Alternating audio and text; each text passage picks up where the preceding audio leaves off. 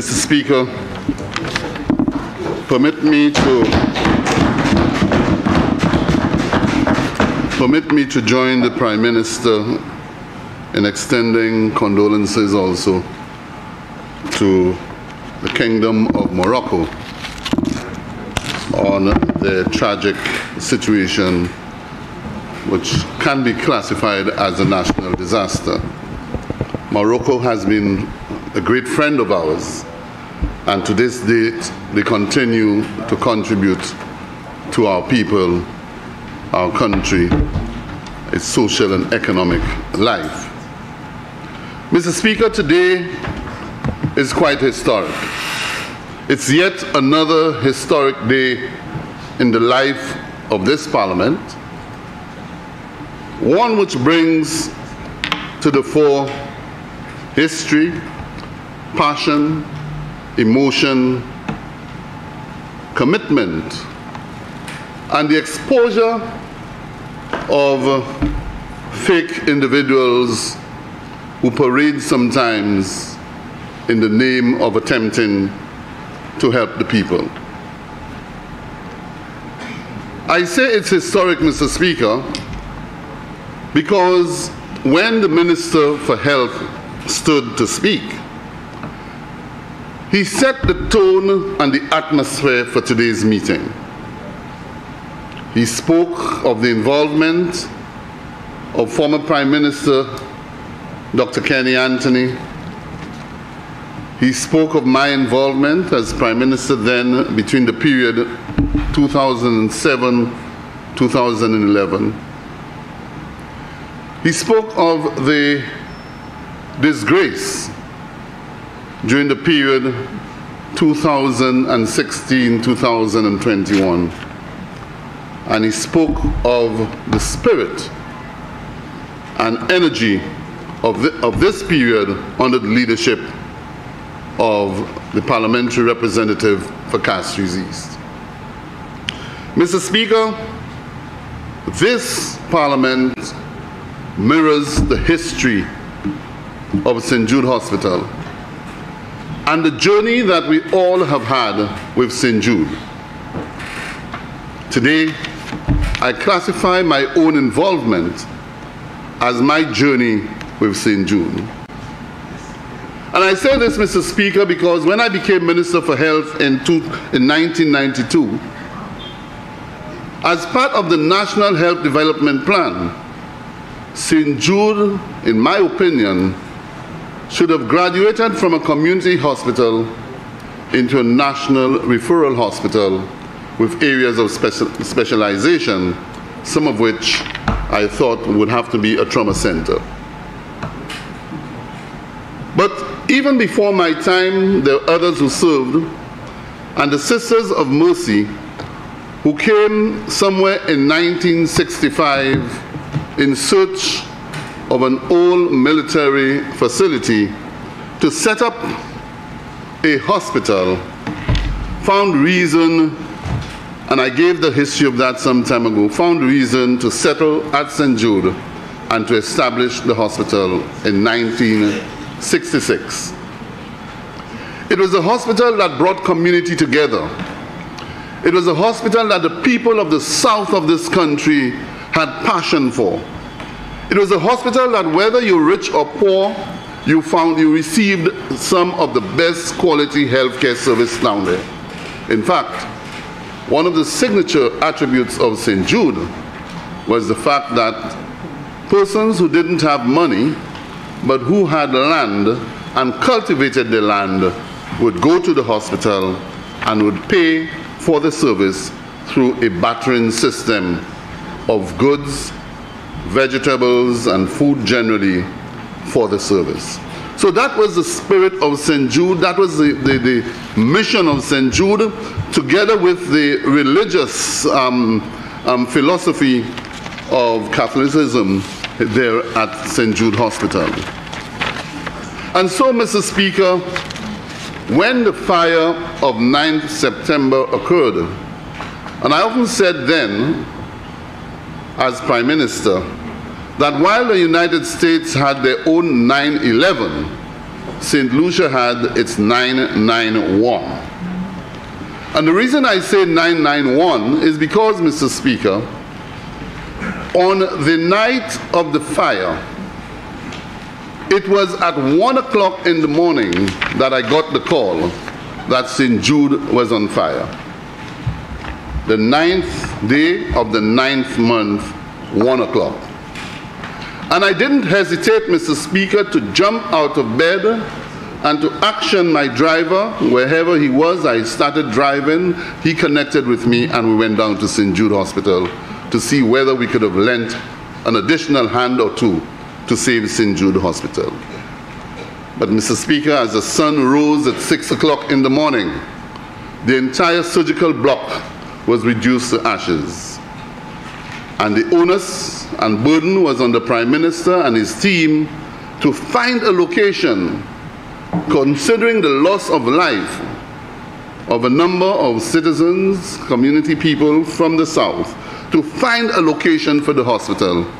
That we found the Vieux-Fort Secondary School in Larissus as a temporary holding point, and then later, after surveying the stadium, to conclude that the stadium was indeed a suitable place to transform into a hospital.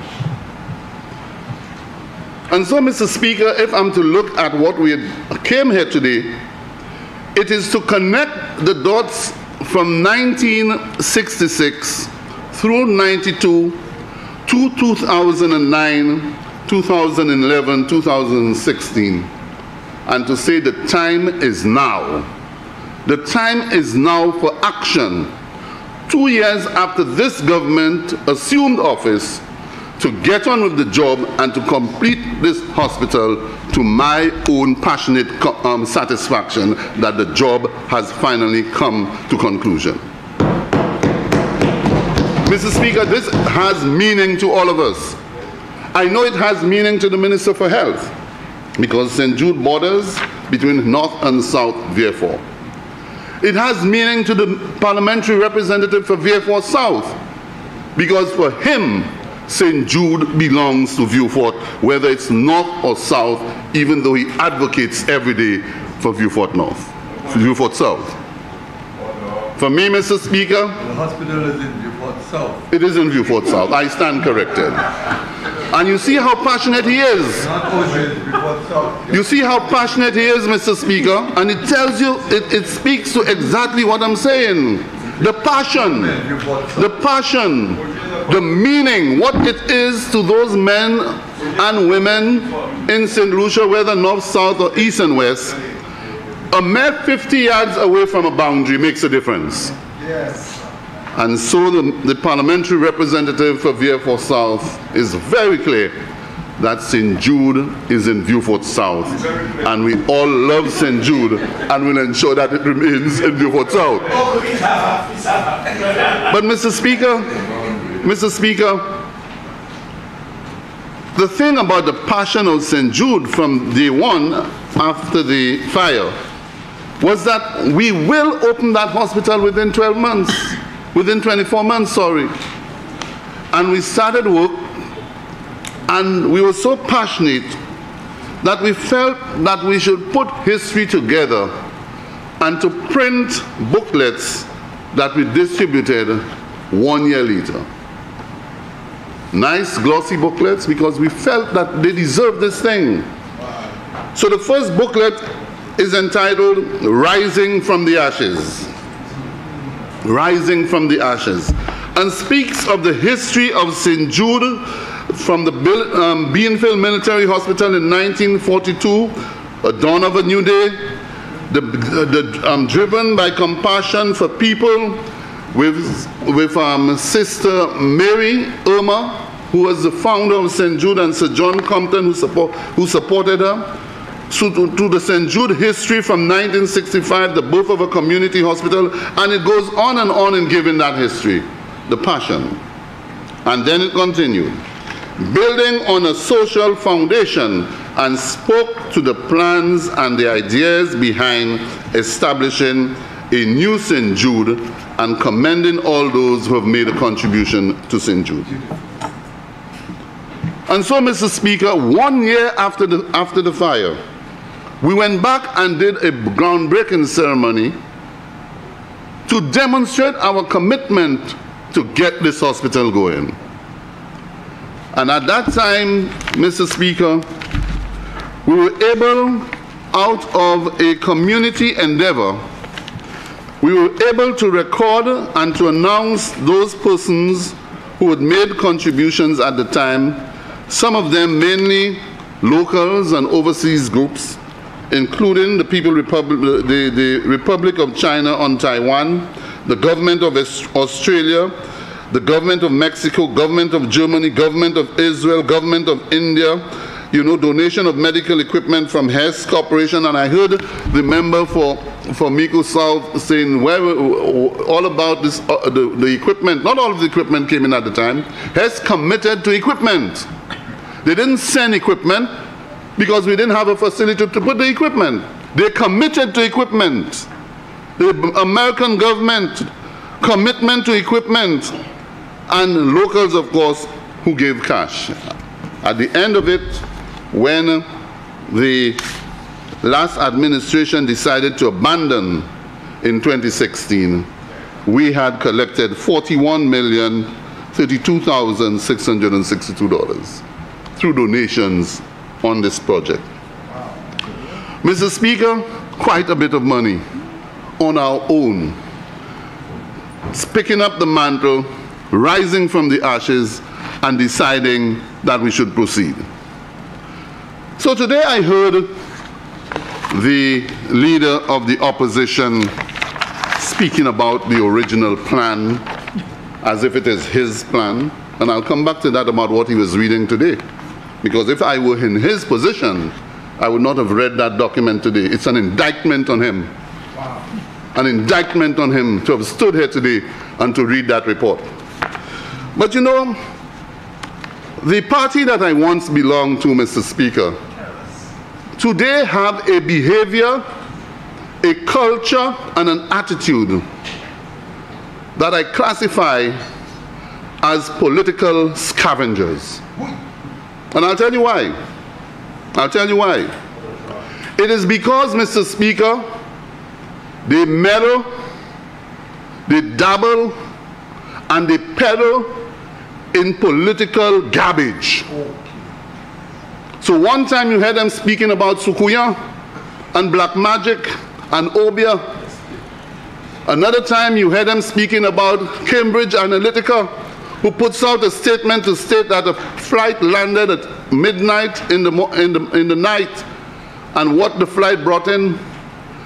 Another time they're comparing themselves even before they perform with people like Sir John Compton and Kenny Anthony and others to say that the political scavengers are better than what is here now. But Mr. Speaker, what he was reading, Mr. Speaker, at the time was a vision that we had, that it was the vision that I had in terms of St. Jude Hospital. Establishing and upgrading of the healthcare facilities in St. Lucia, St. Jude Hospital. That was in 2011. But more so, it was in earlier on rather, in 2010, I spoke about the vision of St. Jude and the intention of the government at the time. And yes, I spoke about refurbishing the old St. Jude. Yes, I spoke about the potential of a new and modern hospital. Yes, we spoke about the possibility of looking at a location on 21 acres of land next to the stadium to put a brand new facility. And yes, it was all part of a new vision for the south of the country, so that you have a modern facility that would have been able to serve not only St. Lucians, but to serve the rest of the Caribbean as a referral center, particularly in trauma. But Mr. Speaker, as we moved on with the project, we realized that even though the $27 million we had estimated for the renovation of the surgical wing, we realized there was much more work to be done on the hospital. We realized that we could not have repaired the surgical block and not repair the other buildings, particularly the replacement of the asbestos roof. We realized that the plumbing was bad, the aged plumbing was bad, and we needed to put in new plumbing. We realized that the sewer system was deteriorating and was outdated. We needed to put a new sewer system. And we also realized that the electrical engineering needed to be looked at because of the aged facility. But I heard all kind of nonsense about, Mr. Speaker, the building is an 80-year-old building, and why do you want to refurbish an 80-year-old building? But, Mr. Speaker, it just shows the mentality of the individual, that once it's aged, throw it away, demolish it, because the demolition crew just demolish it all the way. I told you the last time, Mr. Speaker, if I had followed the instruction given to me, today you'd be having Parliament somewhere on the road. Because this one would have gone down, the print tree would have gone down, and the courthouse would have gone down. And they tried all kinds of things. Get the occupational health and safety people to condemn her. Get the engineers, etc., to condemn her. And all of them said, there is nothing wrong in this building. Tell them, come and challenge me. So, Mr. Speaker, there's nothing wrong with the building. When you look at the structures of St. Jude, they're sound. One of the strongest roads we have in this country, Mr. Speaker, you know where they are? In Vieux-Fort. In Vieux-Fort. From the airport going all the way in the town of Vieux-Fort, built during the war. And nothing, with one exception, it was hurricane, I think it was either the Christmas Eve trough or one of them, where it lifted the pavement. But other than that, a perfect, strong piece of infrastructure, Christmas Eve trough. So nothing wrong with this. So, Mr. Speaker, this repaired by Obi Sadu. Properly repaired by Obi Sadu. So, Mr. Speaker, we demonstrated that there is something that we as a people love. We love St. Jude. We want to preserve it, and I felt that this was the way to go. Dr. Anthony came and continued, and I'll come back to this, continued with it. But they came, mash it up, take it out, build a new building which we call the block, and make people believe that that building will stand on its own and call it a new hospital. There's no way it could have happened. So, Mr. Speaker, the question is, why was St. Jude, the construction of St. Jude stopped in 2016? Why was it stopped? When the fire happened, Mr. Speaker, we appointed Cyril Donnelly.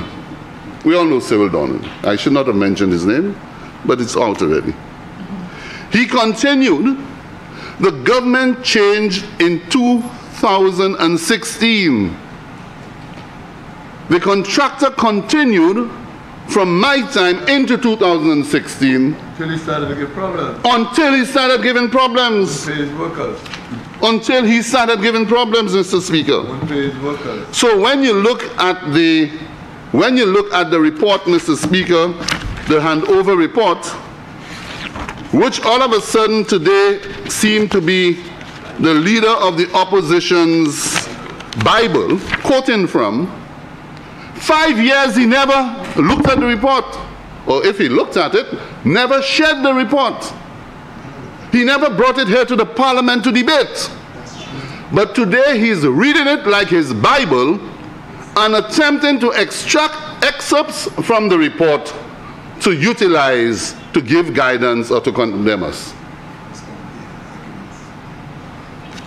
Mr. Speaker, in the report, in the handover report, Mr. Speaker, the project coordinator said in there that the project coordinator said in her report, let me just get it, Mr. Speaker. She said there that challenges, that's number 7 on the same book he was reading, the same report, challenges with the original main contractor, resulting in ongoing contracts being concluded by December 2013. The major issue with the main contractor was primarily his inability at the time to adequately finance the project and pay workers on the project. Ah, you see? Okay? That's in 2013.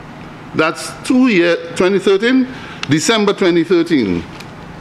Okay? That continued into the government, the administration of Dr. Anthony. Government change in 2011, it continued up to 2013. It then went on into January 2014, when they couldn't take it no more.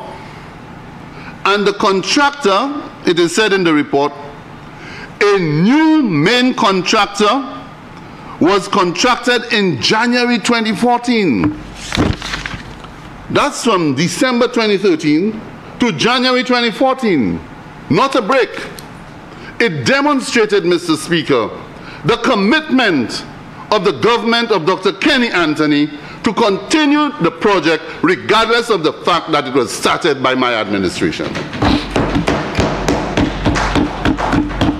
But the significance of today, Mr. Speaker, is the fact that though we stood on either sides of the political spectrum, we have all found reason in the fact that the St. Jude Hospital could not be used and should not be used as a political tool, and the job continued from 2011 onward to 2013 and changed in 2013 to another contractor and brought it all the way to 2016.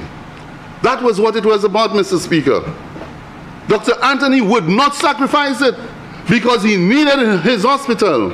The people of the South needed the hospital. Regardless of the politics, Dr. Anthony continued with the project in 2014. But what happened in 2016, Mr. Speaker? What happened in 2016? In 2016, the moment they got in, they were on a witch hunt. They were on a witch hunt. Suspended the project. Fired the contractor. Wasted 3 years. 3 years trying to find a reason to abandon the main project and to move onto their own frolic, in the name of building a modern St. Jude Hospital, which I don't care how you clad it or you drape it or whatever you do, it is a box. It is a box. I visited there last week, Mr. Speaker, and what I saw wasn't at all impressive as far as that box is concerned. It is incomplete, of course, and you can see what was going on there. To use the terms of a colleague of mine, is flashing mirrors. Glug-glug. Ahead of elections to make people believe that look at this beautiful thing you can have if we get back into office. But behind the facade, it's nothing but a foul coup, a box. But we are still saying in this government, Mr. Speaker, with the monies that we have from our own resources, with the loan that the Saudi Arabia government will give us, we are still saying our mission is clear. We will fix the existing original St. Jude Hospital to the satisfaction of the people, and we will find use for the box, use that will bring reward and credit to the people of this country. We won't just simply decide we're not going to build on it. We're not going to do that. We will do something with it. But don't make people believe that after you wasted 3 years, excuses after excuses after excuses, you know, behaving as you are political scavengers. You wasted 3 years, and then you are coming to see that you had this grand plan. And what this is all about is a modern facility with all of the electronics and this and that within the walls, within the panels, insulation here and insulation there, just trying to blind people. New technology, etc., etc., after spending all that money on the facility. Mr. Speaker, this government, and I'm proud to say, Mr. Speaker, let me just say something. I'm proud to say that I am proud to be part of this government of the St. Lucia. I'm proud. The reason for this, Mr. Speaker, I see men who are sincerely committed to the cause of the people. Sincerely committed. Not men who are parading like they are committed. Men and women, sorry Madam Minister for Gender Affairs, Gender Balance. Men and women who are sincerely committed to the cause of the people. I heard one saying earlier on, I can't remember which one, Mr. Speaker, saying about somebody suffering with jet lag. Is there anybody else who can suffer from jet lag than him? Flying from one place to the other. You leave, you're going somewhere, you change your mind, you go another place, you stay at a hotel, £2,000 a night, while people in the country are suffering. And you want to accuse a member of suffering with jet lag? You're globe-trotting. And when you look at the bills when they come out, you'll hear the kinds of monies we wasted, Mr. Speaker, of those globe-trotters, just running about the place, flying all over the place. And to use a term of a man who I admired, Sir John Compton, sweet talk and fancy chalk, nothing but talk. Nothing but talk. Take your ball and run. And then members, we believe, Mr. Speaker. Members, the member for Miku South did give me a very valid reason as to why he has to leave at this point in time. Yes. A bereavement. A bereavement? Yes. Can we trust the judgment of the Supreme Court? Well, Mr. Speaker. I am reporting what he told me. Mr. Speaker, if it is a bereavement, let me take responsibility without the Prime Minister asking me and extend condolences to the leader of the opposition and his bereaved family. Not a family member, it's somebody he was actually due to meet later on today. Okay. Yeah. So, Mr. Speaker, on that note, let me get back on track. That's right. So, Mr. Speaker, as I said, this government of the St. Lucia Labour Party that I've joined in the mission for the people, I'm proud to be part of it. Because I am sure at the end of the day, in the next 2 or 3 years, when the time comes, and we look at the scorecard of this government, you'll recognize that this government stuck to its mission, stuck to its mandate, stuck to its vision of putting the people first, serving them, providing for them, developing a country that we shall build and ensure that St. Lucians are part of that building and that operation of this country. So, Mr. Speaker, as I move on, so in 2016, they abandoned the project, and then they have decided, pretty close to the election of 2021, that they must attempt to make haste while the sun was shining. But that sun wasn't shining, Mr. Speaker. That sun was setting. And by the time the sun set, it was time to leave. This government has gone through, and what we have done, we've looked at the plans, we've looked at St. Jude, we have studied all of the reports which were given, all of what was done, including reports from their time and everything, and we have said we are moving in one direction. We will continue St. Jude Hospital.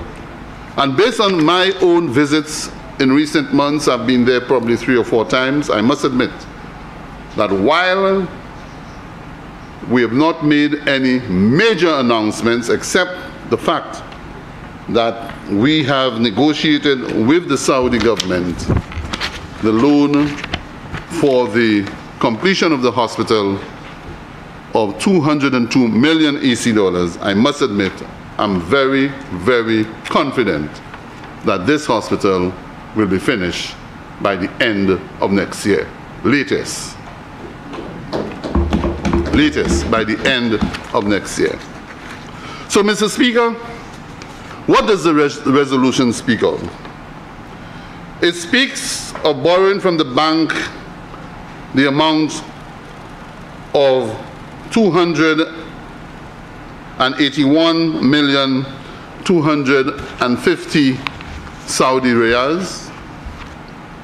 It speaks about the use of the money to complete the hospital, but also at the same time to appreciate the fact and give value to the fact, Mr. Speaker, that in the time of need, we threw out, if I should use the term, threw out the sportsmen out of the stadium. And I must take this opportunity, Mr. Speaker, at this time, because I don't think I've ever done it, to thank the sportsmen and sportswomen of VF4.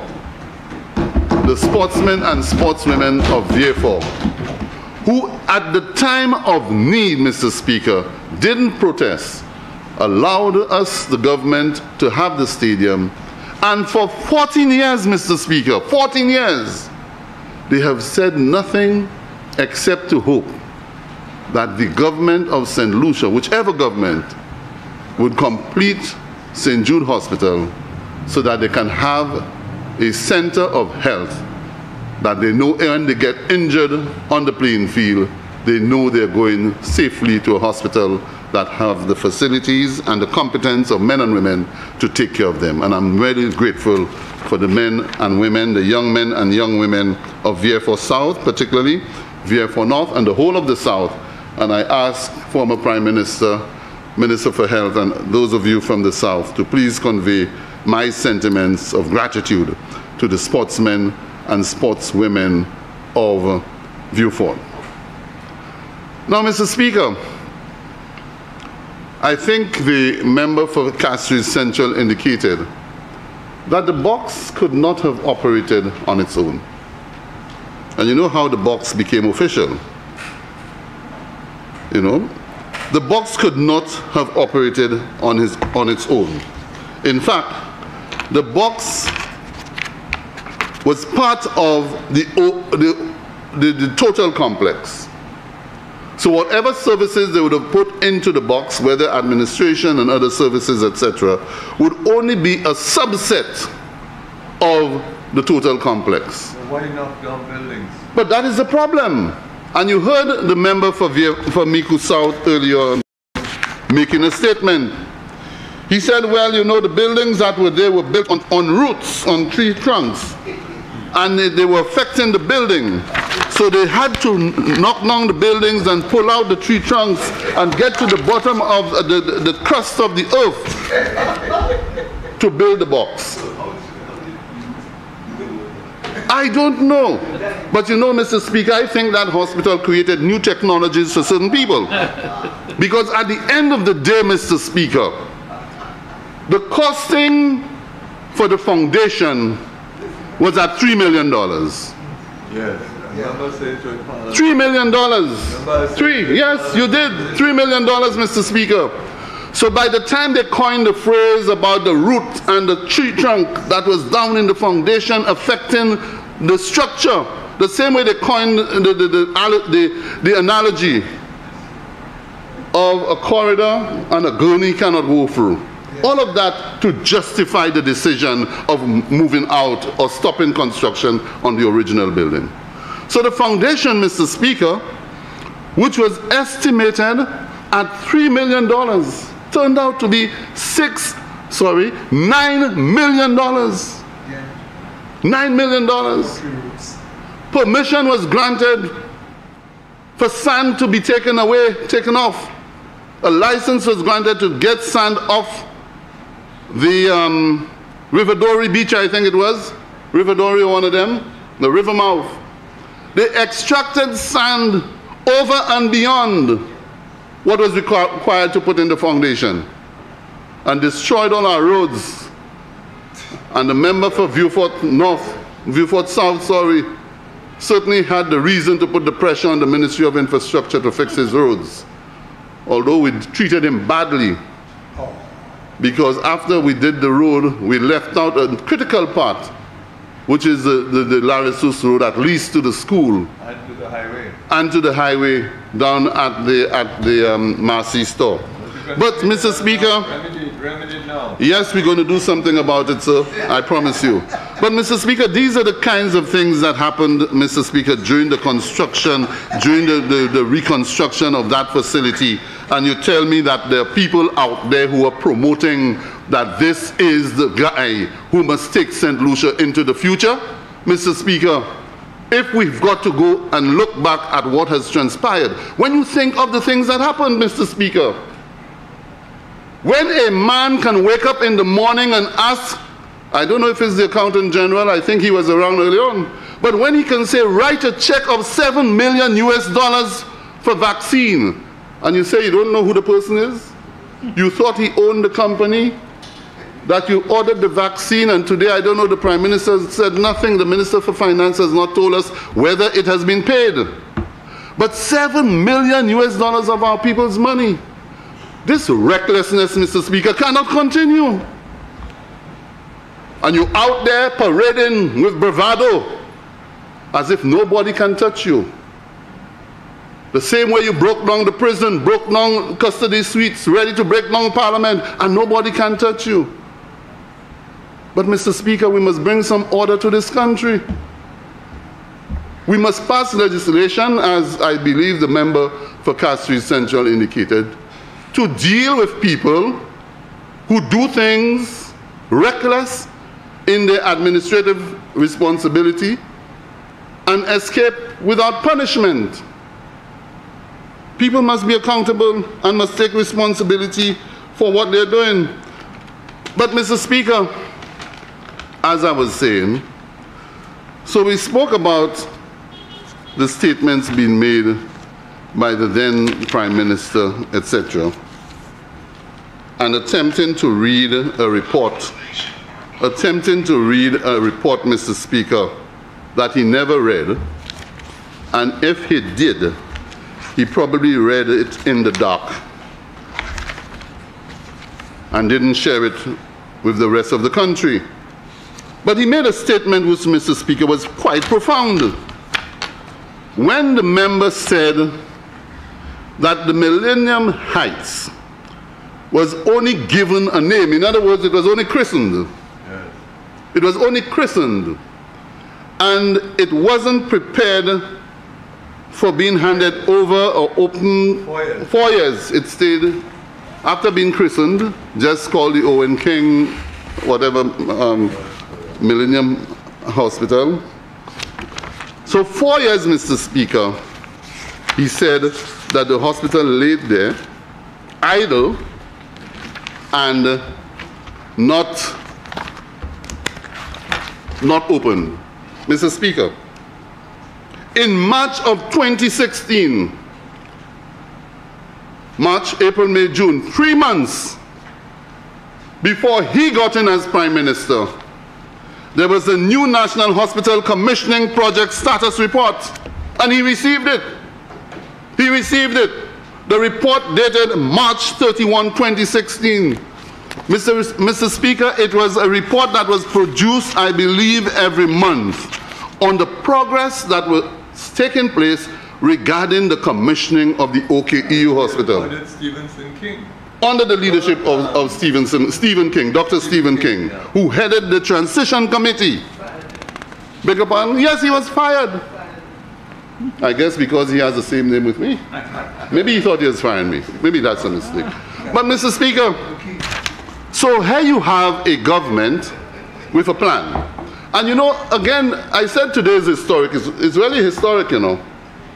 When I got into office in 2007, the thought of a new hospital had started already with Romanus Lancico, continued by me, and my thing was we will refurbish Victoria Hospital, put in some new blocks, break down the old Duke of Edinburgh Award building,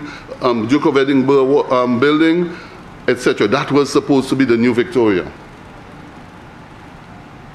Then Dr. Anthony came in as Prime Minister and came up with the idea of building a hospital along the Millennium Highway.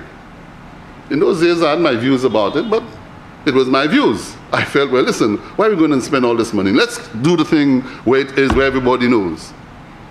But the point is, Mr. Speaker, that he saw wisdom in going to a new site with a vision of putting all of the health services on one complex. Mental health, general hospital. With a helipad. With a helipad. So I came into office now. Imagine I'm back in office. I become Prime Minister. Didn't even plan for that. And the negotiations continued with the European Union.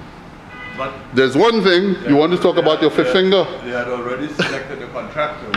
They had already selected the contractor, and we had a difficult decision to make about the fifth finger because the envelope wasn't sufficient. The point is, Mr. Speaker, we continued, I continued from where he left off.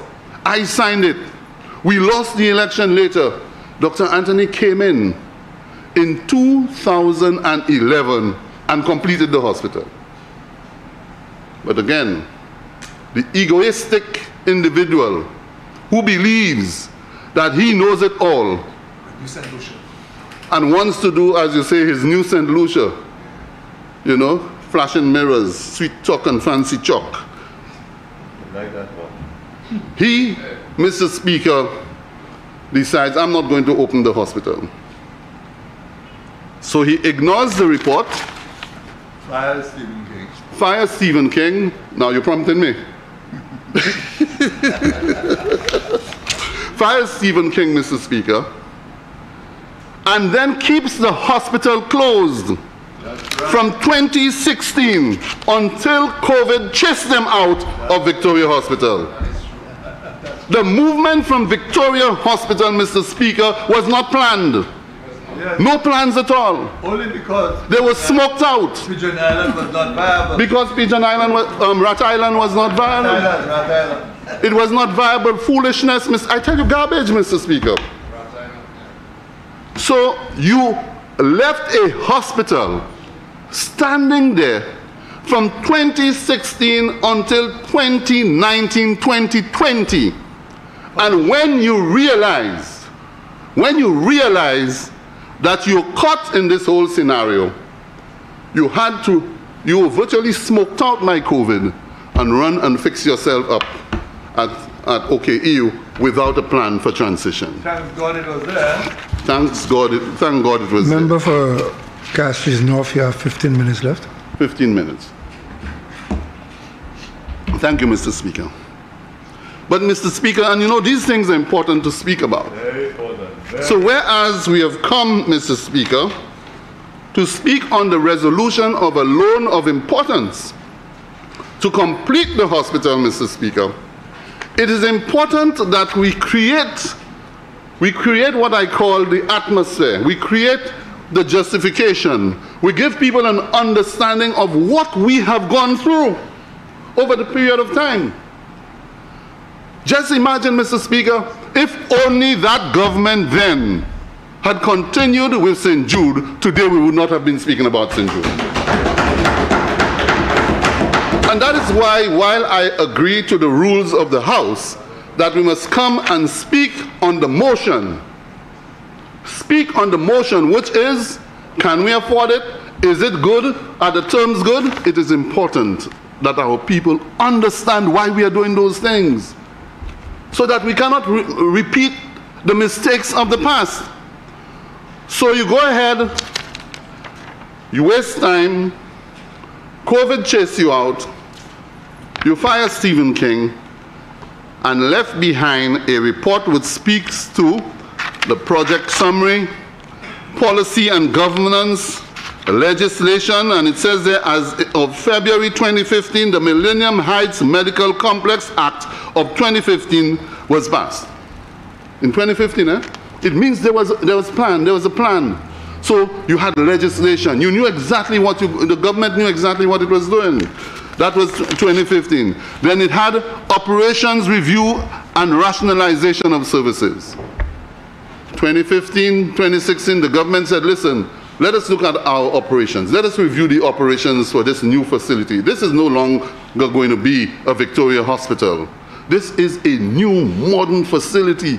The operations have to be different. The operating procedures must be different. So all of that was being done, Mr. Speaker, under Stephen King and his competent team. Fire them. Then human resource management, Mr. Speaker. In other words, the team was saying, we cannot go in with the same set of people. Old wine in new bottle. It's a new bottle, bring in new wine. So they're saying, with respect to human resource development, the ministry continues to advance the agenda with the engagement of a consultant to undertake the development of the complex. Now, you know, Mr. Speaker, when I read this report, every step of the way, they speak about tendering for services, keeping in tune with the Financial Act. Okay? Human resource management. It dealt with change management, because once you move in and you're changing into a new facility, new ideals, new ideas, new mission, new vision, new processes, you must have a change management. Undertake government counterpart works. Telecommunications, that was tendered. The Cable and Wireless won the tender. Hospital information systems, Mr. Speaker. Okay, 3 companies tendered. Equipping, installation and commissioning. Administration and move management. So in other words, apart from dealing with the change management, that is for systems, they say now move management. On the day that we decide to move, you have to manage that. You have to manage that. Manage what you take out. How do you take it out? To be able to sterilize what you're moving so that you don't carry anything that is not unnecessary in the place. But the last time when they moved, Mr. Speaker, during COVID, you know, in my constituency, you know, we have an old, I don't know if it exists in other communities, you know, when people are moving house, you have to be careful what time you move. So when people are moving and they see you passing in Leclerc, everybody shouts, "Pines, Pines!" So, Mr. Speaker, that's how they moved out of Victoria Hospital. Like people moving from one house to another, and Pines, things covering up, like, I mean, unprofessional. So, Mr. Speaker, this is the commerce that this guy created. This is what this guy left behind, Mr. Speaker. Commerce. And speaks today in public and wants to attack everybody, wants to go after the Prime Minister, wants to come after me and speak about deadweight and this and what I said. I top it at them. They must learn a lesson. Because he has failed to understand there was a day called the 21st of July, 26th of July, 2021, in which the people of this country resoundingly said, we do not want you and your policies. We have voted a new government, the St. Lucia Labour Party with the blue wave riding. So, Mr. Speaker, this is where we are as far as St. Jude is concerned. And I stand here with great pride of being part of this administration, with much emotion because of my sentiments for St. Jude. You know, every time I speak of St. Jude, I remember my mom who suffered, she died at 97, suffered with glaucoma, etc. And she always looked to St. Jude for medical care. She waited whenever the the foreign doctors came in and would go there to get the medical care. And therefore, Mr. Speaker, for me, as then Prime Minister at the time, having been involved from the inception of the fire, to travel to Vieux Fort, I believe, in less than an hour, and to be involved for 24 hours, assisting and making sure that things went well. Having seen the process unfold and the challenges of financing, having seen the many St. Lucians who came out, the children who walked, who came and gave their few cents for the reconstruction, the St. Lucian groups overseas who hosted events and sent to us for the reconstruction of the hospital, the Taiwanese, the Australians, and all the governments who participated in the process, who gave support and who believed in us, who believed, whether it was my administration or the administration of Dr. Kenny Anthony, they saw in us a commitment to serve, a commitment to the people, a commitment to make good on a promise to the people, a promise of good health care. And therefore, I'm very proud today that I'm part of the government that will see the completion of this hospital. I'm very proud, and I look to this day, Mr. Speaker, with great expectation under your leadership, Mr. Prime Minister, and also under what I must indicate today, under what I call the dynamic leadership of a good health minister. A gentleman who I know when he started may have had his own, own jittering situation, maybe a new area where you said him. But I must admit, Mr. Speaker, he reminds me of myself when I was in the Ministry of Health. And I'll give a story, Mr. Speaker, in the next 5 minutes that I have. After leaving the Ministry of Health in 1992, after the second election, and my leader, Sir John Compton, said, well, I will send you to the Ministry of Health. I said, oh my God, people said this is the Ministry of Hell. So it took me a week before I made up my mind, to go. And I went over there wondering, boy, I wonder if I'll survive. But at the end of the day, sitting down with my permanent secretary and my team, and full of energy about getting things done, a new hospital here, and all of these ideas, I got so excited that I got immersed in the whole process. And just like he does sometimes, the minister sometimes just picks up and goes and walks the hospital, goes to the health center. I did that also. And it's a great joy when you go to speak to the nurses, Mr. Speaker, and you meet the patients, and you get the stories, etc., etc. The nurses give you great encouragement, Mr. Speaker. And I think I want to commend the Minister for Health for the great job he's doing in the Ministry of Health. And I'm sure that when we complete St. Jude, I'm not saying if, but when we complete St. Jude, I think we'll have a great celebration. Amen. A great celebration, a great victory for us as a government, and certainly a landmark institution that down the road we can look back, we'll read the history books and realize that we have populated the land space of this country with a group of individuals who are truly committed, who are devoted, and who are prepared to make the necessary sacrifices for the cause of the people. I thank you, Mr. Speaker.